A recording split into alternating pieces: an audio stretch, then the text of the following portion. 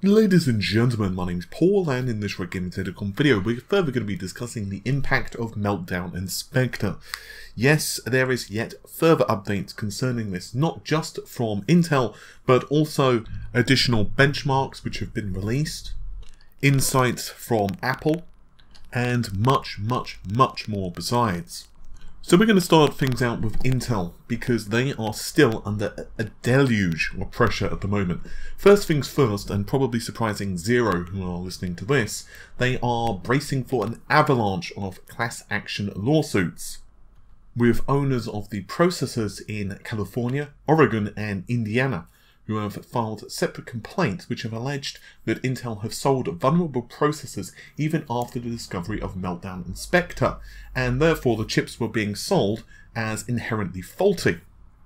And yes, while of course you can apply patches, the bottom line is the patch does affect performance. We'll get into how much in just a moment because some updated benchmarks have been released, but even at the best case scenario, let's say that your particular application is only slowed down by 1%. Well, that's still negatively impacting a performance number, which according to these allegations is due to a fault in the chip itself. And don't forget that Coffee Lake was being released well after Intel knew about these issues. Just as a reminder, Google informed Intel of these vulnerabilities of both Spectre and Meltdown in mid-2017, so once again that's way before the release of Coffee Lake, and so we have already security researchers who have said that it will indeed impact Intel's reliability. And let's just be honest, it's not particularly far-fetched to see that these lawsuits are going to become more numerous. You might recall that Intel's statement did try to downplay the performance drops that they were expecting customers to actually be faced with, but the problem, as usual, is it is heavily workload dependent. I'm going to link a series of benchmarks in the description of this video because I find the results really interesting. We'll start with some game tests.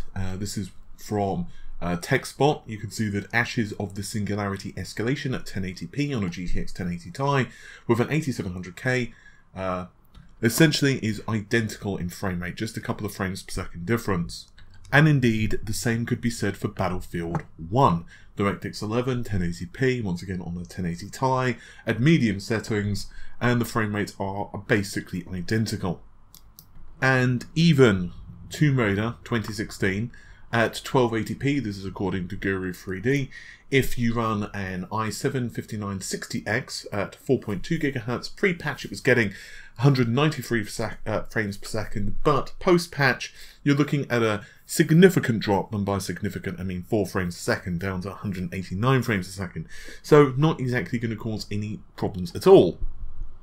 The only people who might be affected are those chasing 3D Mark scores. For example, on, once again, Guru 3D, you have the 9208 of the post-patch, which is actually faster than the pre-patch, which is 8970. The good news continues as well with Cinebench R15. You have 1633 on, once again, the same CPU, 5960X, and Guru 3D report just 5 points lower post-patch, which is 1628. With the 8700K similarly affected. But that's where pretty much the good news ends. It really appears to be the storage benchmarks which are things which are being hit. In particular, if we look at TechSpot with the Atto disk benchmark at 2 GB, this is with the SSD 950 Pro 512GB from Samsung, well, you can see right there the performance numbers, and they are not, you know, terrible or anything like that, but they are definitely being hit quite hard after the patch. So those benchmarks, as you probably ascertained, are good things for you and I. In other words, for those who are not running their computers as a data server. So in other words, probably for 99% of people watching this video, the performance is lower, but for most tasks, it's going to be within the realms of acceptability. Things change a little depending upon the actual environment you're running things in. For example, users running AWS or Amazon Web Services with an EC2 instance have definitely detected problems. And there is actually a discussion thread at the AWS forums. I'll link to it for your perusal. One user has said that immediately following the reboot, my server running on the instance started to suffer from CPU stress. Looking at CPU stats, so there's a very clear change in daily CPU usage pattern. Despite continuing normal traffic to my server, I performed an extensive review of what have changed on my server configuration, but drew a complete blank. Configuration of the server did not change. Tim Gostoni has also released a tweet which demonstrates the performance of a AWS EC2 instance running Linux, and this is on a T1 Micro and an M3 Medium instance. The good news is, however, that Amazon Web Services told the Register that they don't expect meaningful performance impacts for most customers, but there may be some cases where this happens, and they will try to work with the customers to mitigate the issues. Continuing with a different company entirely, and this one is Apple, and also, of course, Apple are quite a unique case because they also utilize not only ARM but also Intel processors, and they have a full public press statement. I'll also link to that in the video description, and they have said that they believe that performance reduction is going to be about 2.5%. I'll read out a small quote. Our testing with public benchmarks has shown that the changes in December 2017 updates resulted in no measurable reduction in the performance of macOS and iOS as measured by Geekbench 4 benchmark or common web browsing benchmarks such as Speedometer, Jetstream and ARIS 6. Spectre is a little bit different on the other hand. According to them, I'm going to read this out verbatim, Apple will release a update for Safari OS on Mac OS and iOS for the coming days to mitigate these exploit techniques. Our current testing indicates that the upcoming Safari mitigations will have no measurable impact on Speedometer and RE6 tests, and the impact of less than 2.5% on the Jetstream benchmark. Meanwhile, our other friends over at Microsoft have issued a statement that said regarding Azure, the majority of Azure customers should not see a noticeable impact on performance, but they did give a caveat, and that was specifically to customers where the workload is heavy on the network, in which case Microsoft suggests you turn on Azure Accelerated Networking to mitigate this, but the problem is if you've already got that enabled, well, you're not going to notice a speed up. So what vulnerabilities have patched and whether there'll be more patches coming has also not been mentioned. Others in the industry are also weighing in. Linus Torvalds, after his rant on Intel, where he basically said that their processors are crap, those are his words, I'm actually somewhat underplaying what he said, he suggested that around 5% slowdown should be typical in most instances. Willie Taro, on the other hand, who is the CTO of Haproxy, and also is a contributor of the Linux kernel, he reported that about 17% slowdown was what he was expecting, and the worst case scenarios once again have been pegged at around 30%. Truthfully, I think that this is going to continue over the next several weeks because we still don't have all of the answers. I think it's going to take a lot of analysis on those who are working on large virtual machines in server environments, and even, to be honest with you, more applications as well, because while we are seeing stuff benchmarked and whatever, we don't have it over a large enough range of processors with a large enough configuration of PCs, with a large enough configuration of operating systems, and a large enough configuration of usage scenarios. For example, okay, we see the various software benchmarks being conducted on, for example, Blender or Adobe After Effects or whatever. The question is, what starts happening if you're multitasking, for example? What about if you're a gamer who perhaps perhaps you're a streamer, perhaps you're doing some encoding while at the same time you're, playing a game, while at the same time you're live streaming to Twitch or whatever, or even people who perhaps are doing, I don't know, high-end render work. So, for example, you're exporting / encoding to one hard disk from another hard disk. So you've got Adobe Adobe Photoshop open as well. Perhaps you've got a project there that you're working on. Perhaps you've got another project as well in, say, 3ds Max.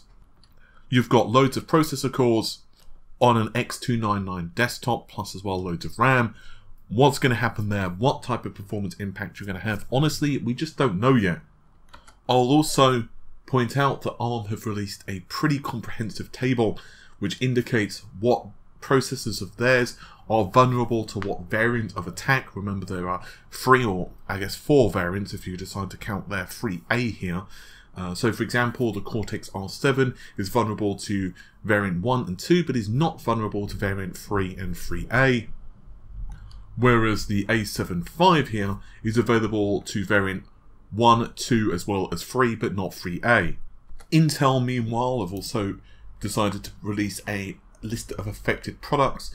These range from the i3 processors, which were the 45 and 32nm, also the 2nd, 3rd, 4th, 5th, 6th, 7th and 8th generation of Intel Core processors, a whole bunch of Intel Xeons. I'm not going to read those out because I'll be here until doomsday. Some Intel Atom processors, for example, the processor X3 and the Z series, and some Celerons and some Pentiums as well. And so what you have to do with Intel, and this is where it gets a little more tricky, on pre-Skylake processors you need kernel measures, whereas on the other hand, if you have Skylake or later, you need a microcode update as well as a kernel countermeasure, and this is going to be known as indirect branch restriction speculation, also known as IBRS, not irritable bowel syndrome, to kill off Spectre 2 variant. So what is left, however, is Spectre 1 variant, which is much more difficult to actually patch. We'll get to that in a second. So just a clarification, that's for Spectre.